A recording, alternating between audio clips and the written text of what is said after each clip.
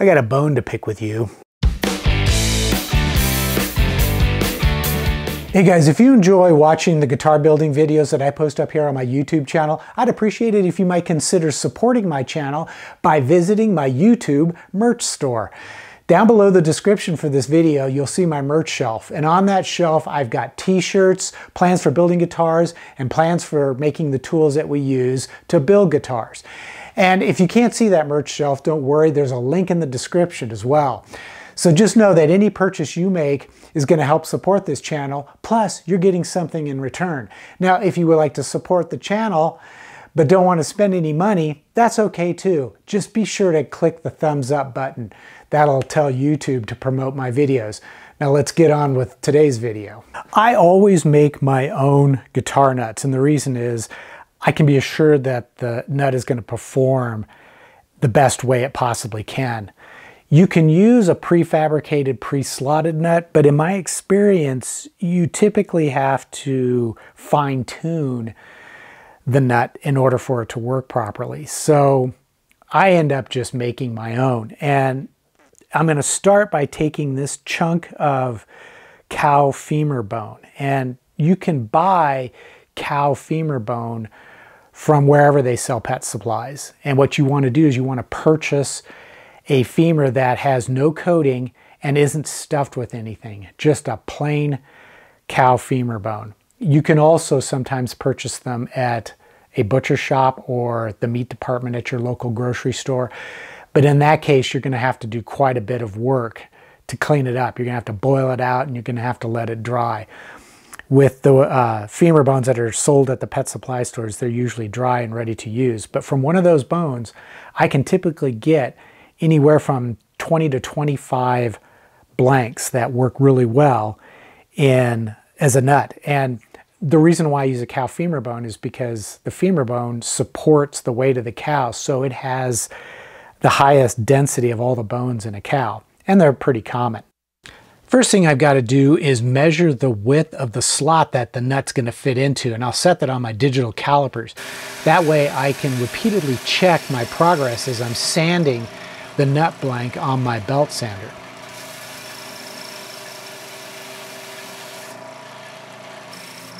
I have to be careful about sanding the blank to size. I don't want to go too far. I'm going to gradually creep up on the final dimension.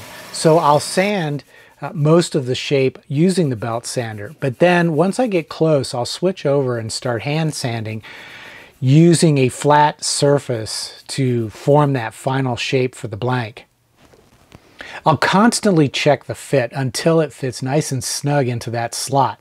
Then I'm ready to proceed with the next step, and that's to draw out the shape of the nut. And I'll use this special pencil that I made by sanding it in half with my belt sander. And I'll just run that across the fretboard on top of the frets. And that draws a line which is going to indicate the absolute bottom of the slots that I'm going to be cutting later. I'll also mark the sides of the nut since the blank is slightly wider than the neck itself. Then it's back to the disc sander to finalize that shape. And what I want to do is I want to sand the top surface of the nut blank until it's about 1/16 of an inch above that line. I don't want to take it all the way down to the line, otherwise I'd go too far. I'll also sand the ends of the nut blank so that it's going to be flush with the sides of the fretboard.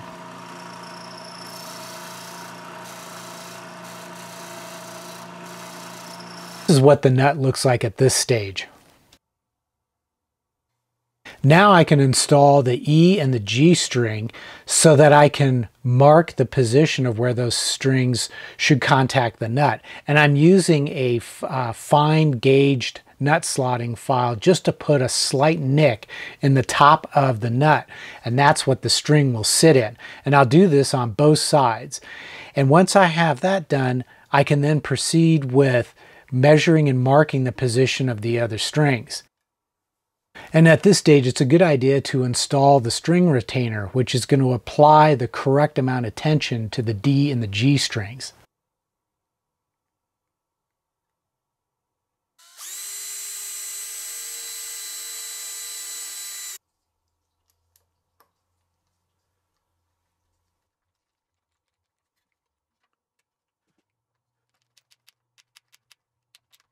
To correctly position the A and the D strings, I'm using a string spacing ruler so that I can accurately mark the position where those strings need to contact the nut.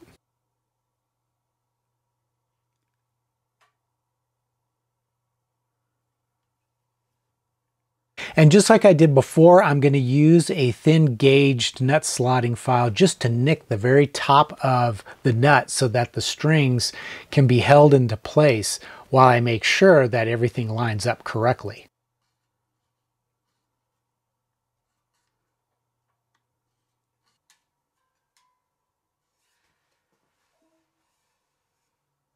Before I slot the nut, it's a good idea to set the action for the strings at the bridge. And in this case, I need to raise the saddles to get the strings off the top of the frets and to give the guitar the proper action, which I'm typically measuring at the 17th fret with this instrument.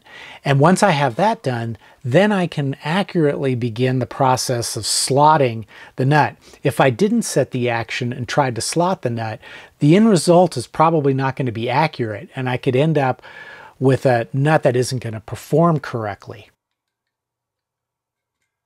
Now, before I do anything, I'm going to check the action at the first fret using my LMI digital string gauge. Then I can begin the process of gradually enlarging and deepening the slots for each string. And here I'm using my Hosco bass guitar nut slotting files. And I'll file for a little bit and then reinstall the string, tighten it up, and then check that action again with my digital gauge to make sure I'm getting the number that I want. Now, typically that can be usually for the E and the A string about 23 thousandths of an inch, and then for the D and the G string I'll hit 20 thousandths of an inch.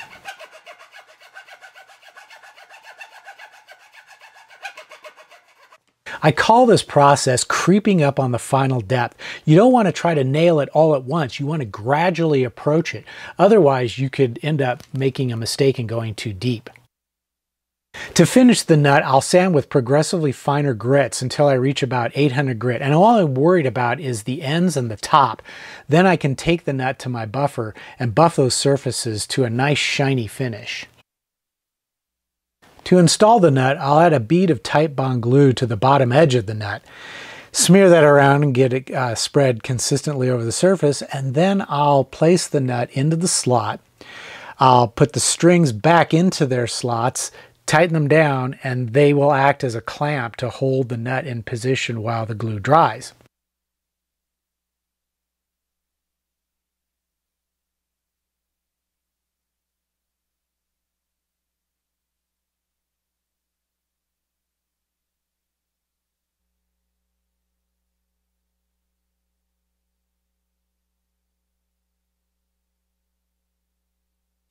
The next item on the agenda is to do an initial fret leveling. So what I'll do is I'll take my precision straight edge. Normally I would use a notch straight edge here, but I don't have one for a 34-inch scale bass. So I'm just going to use my precision straight edge on the top of the frets. And what I'm going to try to do here is adjust the truss rod until the neck is perfectly level. Now I have the strings already in place here, but I want to go ahead and adjust the truss rod because once I remove the strings, I'll still have to do some additional adjustments to the truss rod to get the neck perfectly straight and level. And that's typically how I level my frets. I like the neck to be perfectly level.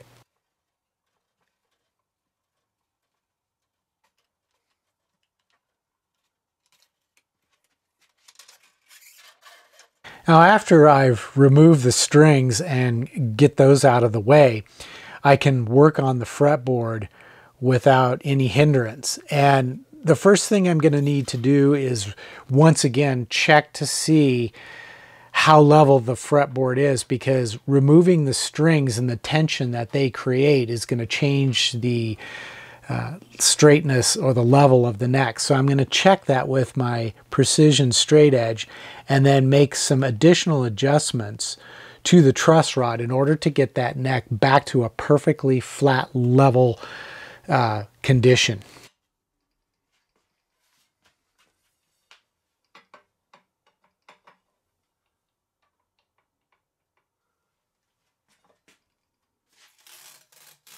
Now, since this is a maple fretboard that has only been sealed with boiled linseed oil, I'm going to tape off the fretboard before I do any fretwork because I don't want the dust generated from sanding off the top of the frets to turn the fretboard into a ugly gray mess.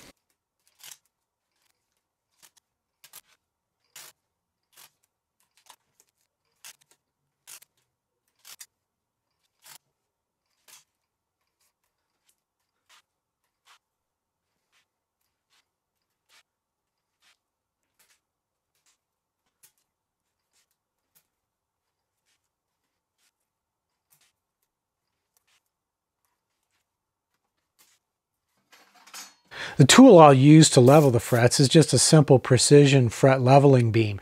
And for an abrasive, I'm using 320 grit sandpaper because I'm using nickel silver frets. So they're pretty easy to grind level with a finer grit of sandpaper. And the process is pretty simple. I just run the beam back and forth across the surface. And you can mark the tops of the frets with a Sharpie to gauge your progress, but once you've been doing it for a while, it's not that difficult to look at the actual fret and see whether or not it's been leveled.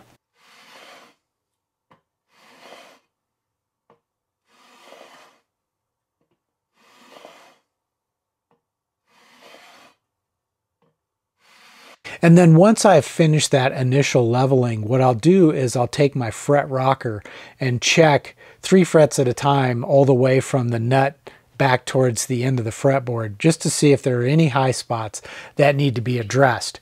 And typically when I do run into a high spot that needs to be taken down, I'll just grab my trusty Nicholson 3-corner file and I'll use that to remove the high spot wherever it exists on the particular fret that's giving me trouble.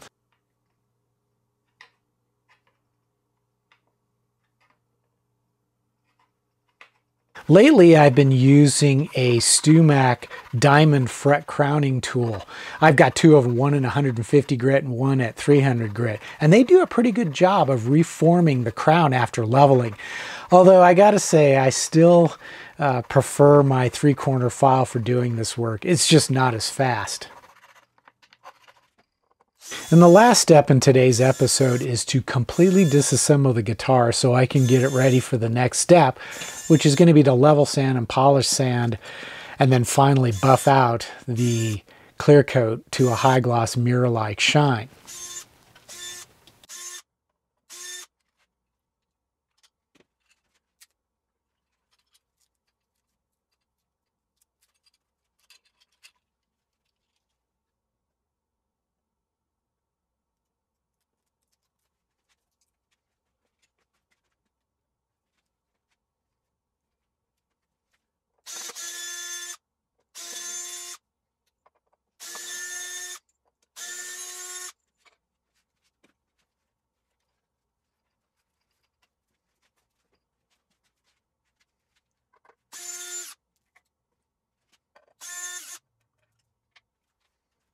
All right, well, that's all the time I've got for this episode.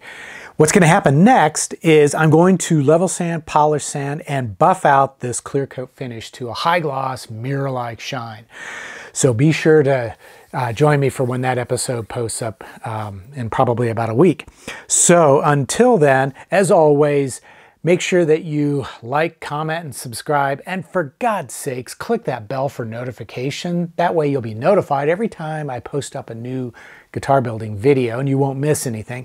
And as always, if you want to help support the channel, click the thumbs up button. That always helps YouTube to promote my videos. Or you can click that little thanks button and leave a tip. And if you want to do a little bit more, you can always visit my YouTube merch store and purchase a t-shirt or plans for making guitars or the tools that we use to make guitars. And until the next episode, take care, stay safe, and I hope you'll be back to watch this guitar body shine.